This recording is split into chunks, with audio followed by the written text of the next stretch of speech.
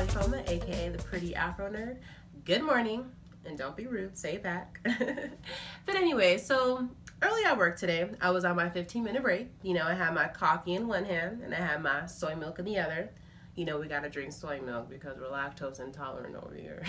No, but on another note, my homie's been telling me to go on Webtoons because they have all sorts of mangas and comics on it. So I did, and I happened to come across Zana. First thing first, is Zana Afromanga or nah? Definitely it is. Why is it Afro? Well, because the setting's in South Africa, and they also have different references of different African magic and African spirits throughout it. Why is it manga? Well, because between the settings, the expressions, and the character details, it makes it manga. Afro, manga, you get my drift? On top of it being an Afro manga, it's also a fantasy. So peep this. The setting is set in a futuristic white apartheid town where the Africans, they use their magical powers to help benefit the rich white elites. Yeah, I know what you're thinking. Black people with their natural abilities, helping out, benefit the white people.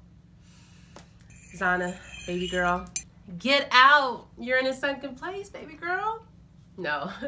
But on another note, I really appreciate the different melon levels that are in Zana.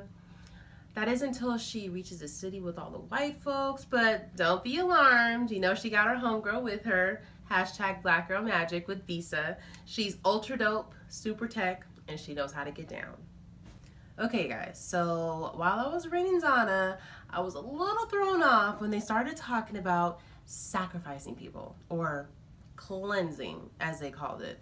I'm over here thinking, yo, is this the African purge? The African get out? Like, what's going on? Are y'all harvesting organs? Like, what's really going on here? I had to do a little bit of my own research because I'm like, yo, all these different melon levels, African culture, I had to find out who's the homegirl who wrote the story, right? Homegirl turns out to be a white woman named Jean Baker.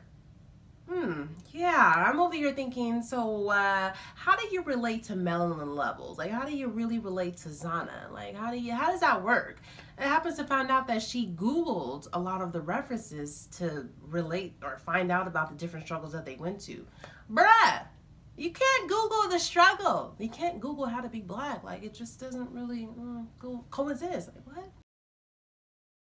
Zana gets 2 thumbs up in my book. I love the shock value, the suspense, and the use of the Sangoma powers. You want to make sure you have your cup of coffee with soy milk.